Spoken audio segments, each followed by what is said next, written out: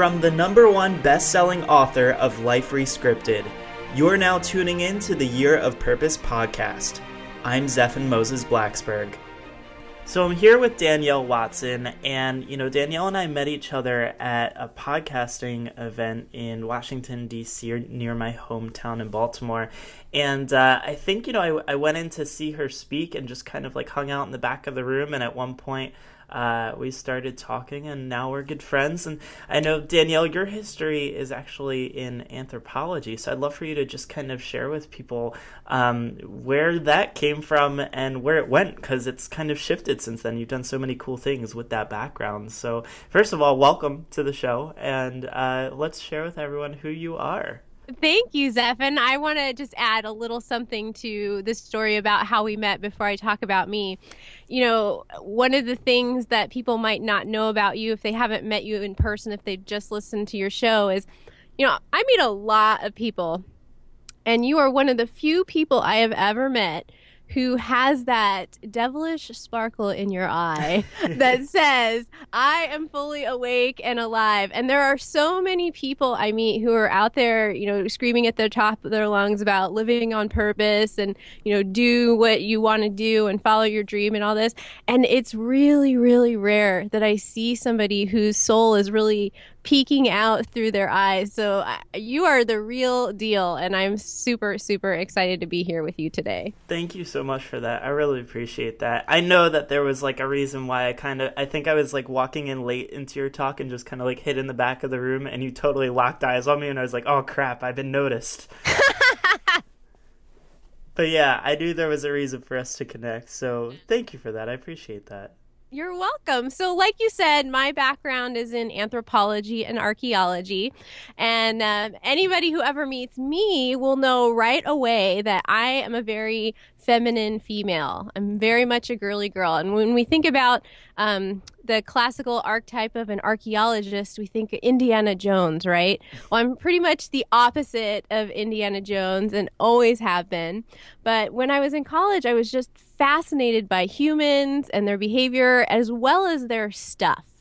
And even though I had the voice of self-doubt going off in my head saying, you don't belong here in this anthropology and archaeology field, you're never going to fit in here, there's not going to be any job for you, I just told that girl to shut her mouth and kept going.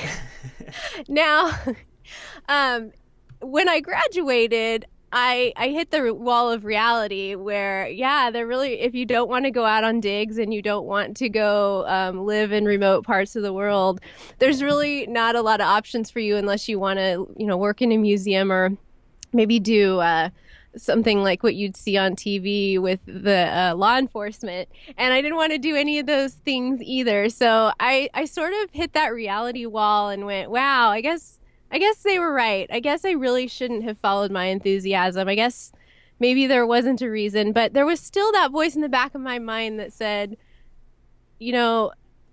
you've just done something that you loved, that you enjoyed so much. And, maybe right now you don't exactly know how it's going to fit into the grand scheme of things, but someday this is all going to make sense. So, fast forward down the road, I'd had a business. It was a successful business. I got to the point in that business where I was just done with it. I knew I had something more inside of me. Everybody in my life was giving me pushback. They were saying, you're helping so many people. You're so good at this. And that voice again inside was saying, if you think I am good at doing something I don't want to be doing, imagine how good I could be at doing something I actually want to be doing. And so I started sort of reintegrating the parts of myself that I'd sort of left behind, that anthropology and archaeology bit. I started bringing that, back into my consciousness and noticing how that was this wonderful lens or filter through which I viewed the world that was very unique. And I knew I wanted to help people. And in the process of really getting clear that I wanted to help people who were actually alive and could still be helped. And I had this really neat lens that allowed me to look at people in a unique way. I also pulled in my girliness, and I realized that I could excavate a woman's handbag as if it is an archaeological dig site. And from that, I can extrapolate the same sorts of information, like what she values, how she thinks about herself, and what she believes about the world around her. And when I started doing it, it just sort of grew legs and started running on its own. It was very unique. At first, I just thought it was this silly, fun thing I did, but it really is the foundation of my business. That's super cool. So you found something, I mean, you found a way to leverage what you had gone to school for, you know, what you were an expert in, but in such a different way. Like, I'm definitely going to want to dive into figuring out how you got here, because, I mean, that's like, you know, that's like me going to school for film and then, like, somehow winding up, like, I don't know, inventing a camera or something, you know, like, I don't know, like, it's even more like left turns than that. And one of the things I talk about as much as I can, and that I talked about when I did my TEDx talk, is that every single person has skills and knowledge that could be used in an unconventional way. And the secret is really figuring out, you know, what is your collection of knowledge and what is a new context in which you could apply it. So let's go into like how people can figure a little bit of this out. So before I go rummaging through my girlfriend's handbag, and I don't have one myself, like, I mean, I think you have a really good point, is you can like kind of tell a lot about a person by what they keep closest to them or keep with them at all times. You know, it really shows a lot about where their priorities are, you know, what they're doing with a lot of their time. So I think that this is a super cool idea. Let's like, I don't know, how do we like dissect how you figured out that you could do this with your background in archaeology? Well, the thing that people want to look for when they're thinking about doing something like that for themselves is look at the parts of you that you've sort of discarded, where you've sort of thrown the baby out with the bathwater, where somebody said, you know, this is not useful in this other context. Just start making a list of those sorts of things that you thought they're no longer relevant. And then think about the sorts of things that interest you and what you want to do. And then go out and get feedback from people about what they already know about you and who they think you are as a person. And I don't suggest that you go asking people for that to give you validation or to teach you who you are, because you actually already know who you are. But when someone speaks truth to you about who you are, you feel it inside and you'll notice it. So if you can just take those things and start just making note, amazing things will start to happen. The universe just has a way. So for me, I didn't sit down and just make a list of all these things and go, oh, I have this brilliant idea for the purse process. Right. I'm a genius. What happened was I hired a copywriter to help me with a website that I was putting together because I wanted to get into coaching women. And that business, as I had envisioned it, never got off the ground. But in the process of hiring her and in doing the interview for that website, she asked me the question that so many people in our positions often get asked, which is, who's your ideal client, right? And we all roll our eyes and go, oh, I don't know. So when we're starting out, that's how we respond. And I don't know about you, but when I get asked a question I don't want to answer, I answer with sarcasm. And so... Oh, yeah. I use the self-deprecating humor. Yes. And so my answer to her, my completely flippant answer, which I was not serious about at all, I said, well, I could look in her purse. And I laughed. And instead of laughing me off and going, haha, that's so funny. Yeah, you can kind of tell people about that. She went, well, what do you mean by that? And I just started outlining this process that was based on some very basic principles of archaeology and how that would tell me about the relationships between things and how, based on what I'd learned in anthropology, the relationships between things and thoughts and actions. And I just started spouting this process, and she was like, that's really cool. And she didn't make a big deal of it. She didn't say, that's going to be your ticket to the train ride to Awesomeville. She just said, wow, that's really neat. That's cool, and I just couldn't put it down. I thought, wow, this is really cool. I thought anybody could do this, and apparently, they couldn't. Yeah, so So it was just neat. you went from hiring this copywriter though for like a totally different business, and Yep. all it took was one question that One sparked this question. idea that, domino effect a Yep. little while later turned into this. Right. So question everything. Please, if you're out there looking for things, just keep asking questions. Have people ask you questions. Give sarcastic answers. They don't have to all be earnest. You just never know where your golden nugget is going to come out. Yeah, well, you did bring up something there. You brought up a dreaded F word there, and that is feedback. Yes. And feedback is a super scary thing. I know that I used to be someone who, when I received feedback, would, easily close off and just say, nope, la la la, can't hear you, don't want to hear it. And so I would ask you, how can we, both sides of the coin, so how can we ask the right questions, like ask it in a way where our friends are like, oh, like you're not gonna kill me if I tell you the honest truth, and then like how can we receive it and kind of take it in, and not just say and toss the feedback to the side. Right. I've really witnessed this phenomenon quite a bit. It was not something I was familiar with because I've always been the kind of person who's very introspective. And when people give me feedback, I find it interesting, but I don't necessarily take it personally. And so when I started doing my PERS process, I noticed there were two kinds of women in every room I went into. The woman who was running to the parking lot with her handbag to put it in the trunk so that I couldn't see it and know things about her and give her feedback. Or the woman who was very eager for me to look through her bag so that she could learn something about herself she didn't know before. And that really illustrates, the decision you need to make about yourself. Are you the kind of person who doesn't want anyone to know who you really are, even if it would benefit you? Or are you the kind of person who's interested in learning something new about yourself? And then when you go to approach friends or family or even people you just know online, I think it's so interesting how I am able to get such wonderful feedback from people who are in my Facebook world, but I've never actually met, and they accurately know me because we are ourselves all the time, whether we know it or not. Yeah.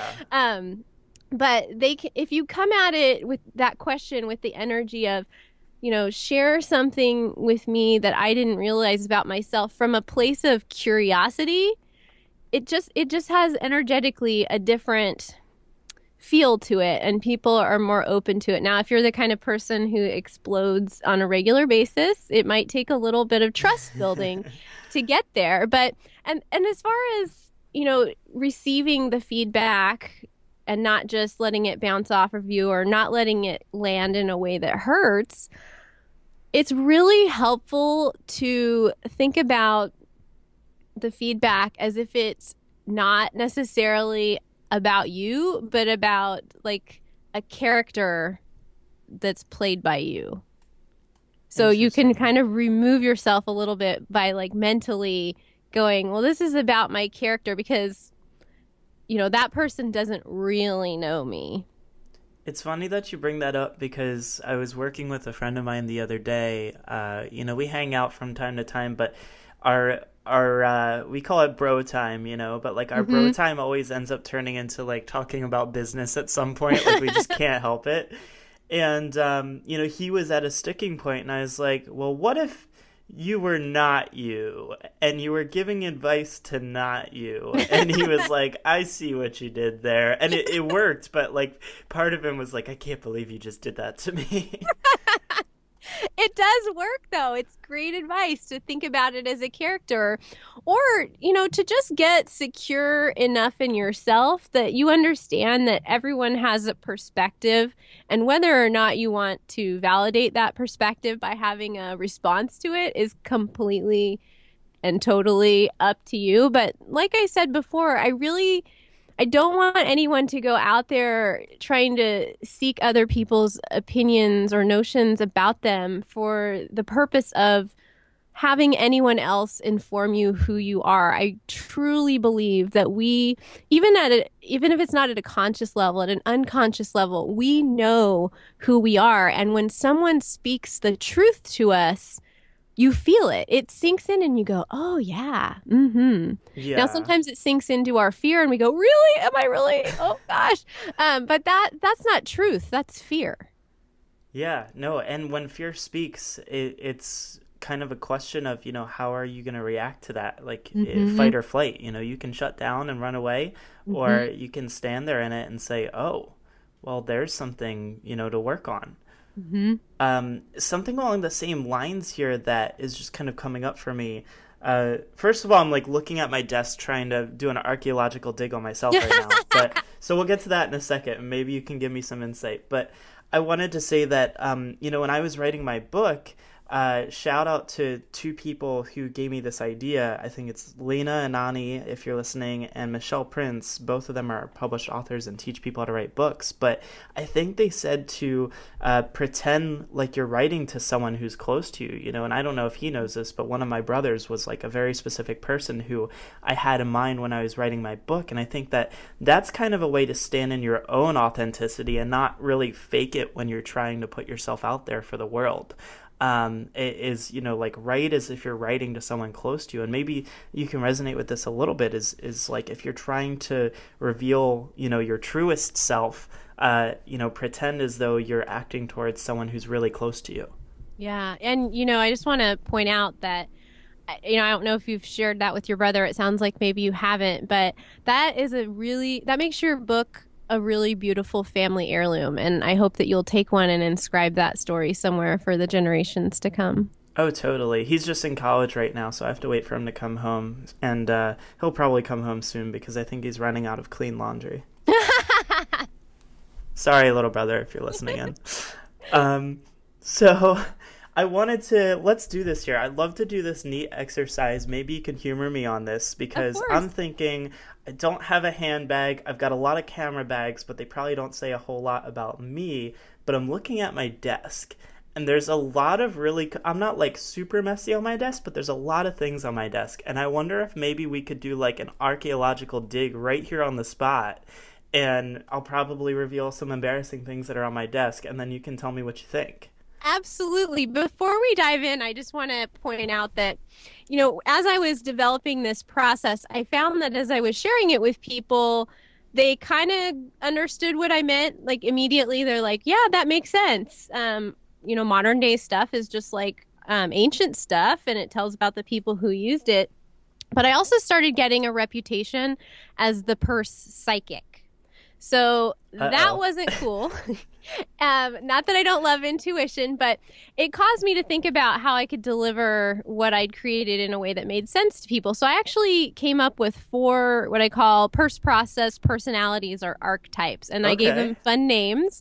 Their names are Dumpster Debbie, Vanishing Veronica, Absent Abigail, and Perfect Priscilla.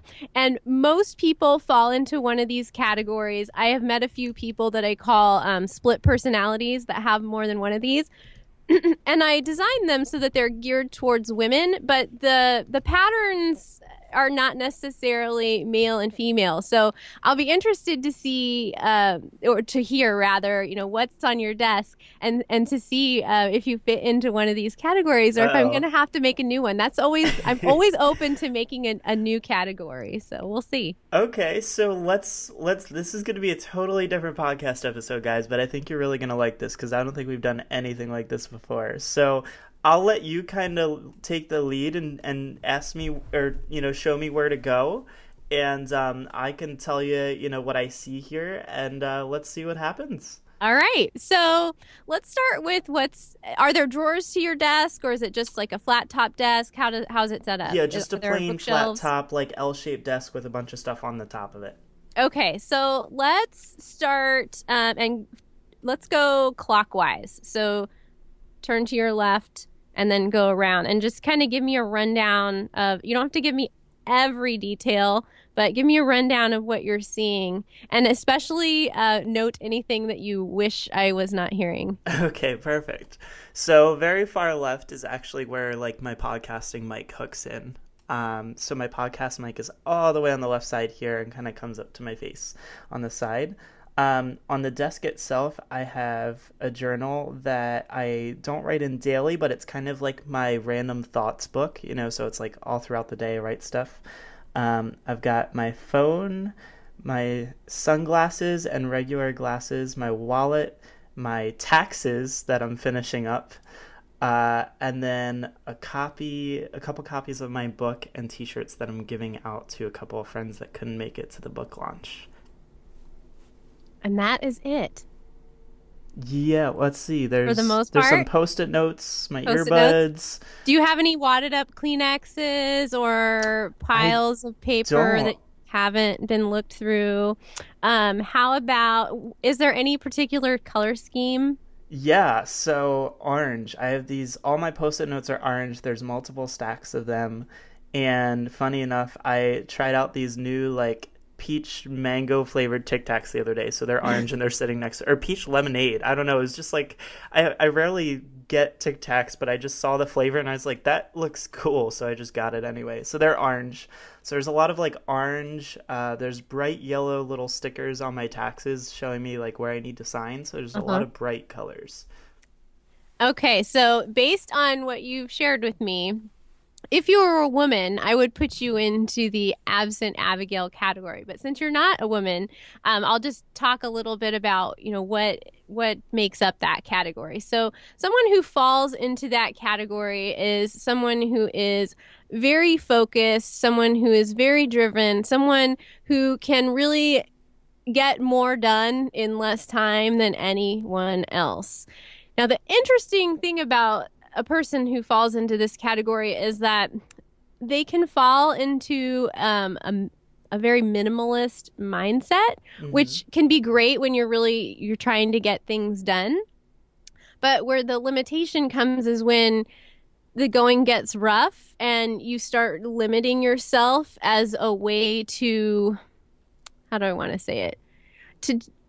To sort of deny yourself the pleasure of expression and having different experiences because maybe you don't feel like you deserve that until you get your work done. I could totally see that. I mean, I definitely, despite having a lot of gear and equipment, being a videographer and photographer, I tend to be very minimalist. I pack like one small backpack and that's everything I need when I go on vacation. Like I'm not, I don't look for fancy hotels, I'd rather Airbnb or travel hack my way through and get a free place to stay. So that's definitely kind of how I tend to be with stuff. And everyone always says that they don't understand how I get so many things done in the day. So that's definitely very much in alignment. Awesome. Cool. Shall we move towards, so it's an L-shaped desk, so that was the left side. All right. Then I've got the center, and then I've got the right side. Okay, let's go for it. Let's see if you're consistent or if we're going to give you a split personality or even a new personality. I'm going to have to make up on the spot. Okay, let's see. So in the center, I've got my computer screen. I've got some hard drives just with like all my backups of stuff. A business card of one person that I very specifically wanted to reach out to and connect with to get onto the podcast, as well as my checkbooks and a hand-drawn note on like a hotel notepad of a idea for marketing my stuff online and how I could, add more people to the email list and give out a free gift and things like that. And then lastly, my soundboard for the podcast and a webcam. I would say that still is in alignment with my initial assessment. I'm not going to change it yet. Give me what's to the right. Uh-oh. So is this where the skeletons are buried? This is going to be interesting. So on the right side, I have like my pen holder with a bunch of pens and markers and stuff that I have wrapped my Gary Vaynerchuk wristband around. Then I've got my supplements, so like my health supplements to take throughout the day in the morning. I have one of my cameras. I have a balled up Dunkin' Donuts bag from breakfast this morning that I ran out to get really quick before I jumped on the first podcast, and a empty coffee cup from this morning as well. Then I have a notepad that actually had my I keep my life rescripting plan that I wrote like a year and a half, 2 years ago, on my desk. And then I also have this big basket that I received for Valentine's Day from my girlfriend that has a teddy bear and a funfetti cake mix in it, ready to go. So this is the interesting side. It's like it's my supplements, it's the trash of my morning breakfast, which was Dunkin' Donuts. So you can clearly see I ran out instead of making it myself today, and camera and Valentine's Day gifts. Yeah, thinking about your desk, it's very interesting. Like in my mind, I see it as a series of circles. So you've got like your going out into the world life, which is more your book and your photography and your videography. And then there's a circle sort of inside of that, which is very much your present moment circle, your monitor, your what I'm doing right now. And then inside of that circle is your personal life and the people you care about and the fact that you have to eat because you're still a human being, not a robot, even though you can get all that stuff done. So it's interesting the way that you organized it like that. And I'm curious, are you right or left-handed? Right-handed. Right-handed, yeah. So that's interesting. So like my right hand is on the same side as like my cup with all my pens in it, my Right. supplements and health stuff, along Right. with my not so healthy Dunkin' Donuts breakfast and Well, my not so healthy cake mix. and it makes so much sense to me just intuitively that the things that matter to you, like the gift basket from your girlfriend and the pens and things, those sort of like creative things and things that are more emotional are on your right side where, they're easy to get and you're right-handed. And on your left side, it's sort of balanced with this is my creativity, this is my passion, this is my work. It's really accessible in the other hand. And then like right in front of your face is sort of your vehicle for getting all that out into the world. So I think that's really interesting. And what I love about my process is even though, I run around talking about, the purse process, I do that because it's a really fun and sexy brand. People love it. Yeah. They love the idea. But the idea behind it is that I want to showcase to people how quickly I can cut past the crap and really see who it is they are and what's going on inside of them and how they can see that for themselves once and for all so they don't have to be responding from sort of an unconscious place. And it's not really anything to do with purses or the things in them. It's to do with the collection of ideas you have in your mind about who you are and what's possible for you. It has to do like with what you said, the things that we keep close to us, whether those be objects or thoughts and ideas. It's just a really great way to show people how my mind works, essentially. So is it safe to say that with the cake mix near my dominant hand and my taxes near my left hand, I'd like to have my cake and eat it too? I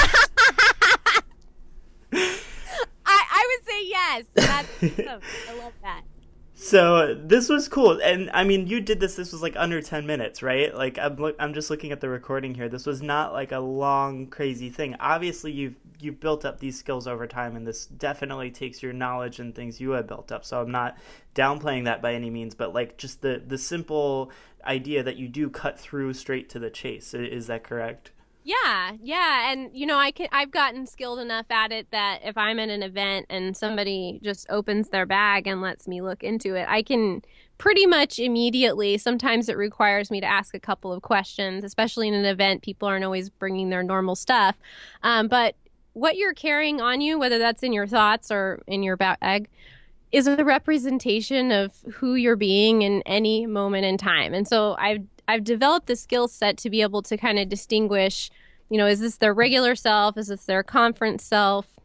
And doing it just by looking at a very sort of minimal amount of things and giving people a clue into who they are and what it is that's going on inside of them. We all have things that no matter how successful we are, we're like, wow, I'd really like to be doing this or that better. I'd really like to be achieving more. I'd really like to be advancing my life more quickly. And when you understand yourself better, it gives you a new perspective. And I know you're familiar with this. Once you have a new perspective, everything changes. Absolutely. I mean, it's funny because, I recently, Pat Flynn put out a podcast episode where he had interviewed me, and he put it out in February, but we interviewed it in November, which was before my book even came out. And I was like, I wasn't the same person anymore. Like that is a different person that you hear in that podcast recording compared to the one right in front of you. And it's so crazy how quickly your life can change and who you are can change, not at your core, but like what you can discover about your core that you bring out. Right. Yeah. Yeah. And what parts of you that you're conscious of, what you're willing to share with the world, how comfortable you are in your own skin. That's one of the things. I love my Purse Process website. It's really cute, but I really need to have new photos done, because when I look at those photos, all I see is somebody who was really scared of failing and, had created a certain amount of success, but not anything that allowed her to, be independent. And I look at those photos and that's what I see. And I'm like, I haven't been that person in 2 years, but, then other things come up and I don't get the photos done. So they're fine. Nobody's ever said, I really don't like your photos. People love them. So let them love them. Well, Danielle, this is super cool. Every episode is like totally unique and different in its own way, but I'm willing to bet a lot of people are listening right now and they're like, all right, like I need to talk to this person. I need to figure out about myself. They're like opening up their handbags left and right for you. So what is the best way for someone who's like, I'm ready. Like, here's my handbag. Here's all the skeletons in my closet. What's up? How can they get in touch with you? How can they learn more about what you do here? And, if someone's ready to do this, what should they do next? Yeah, well, there's a few ways you can get me. I'm on Twitter, so you can tweet me. I'm at Purse Process. I have my website, purseprocess.com. And anybody who's listening is welcome to email me directly, Danielle at purseprocess.com. Just put in the subject line that you listen to Zephin's show. I'd be happy to help you figure out which type you are.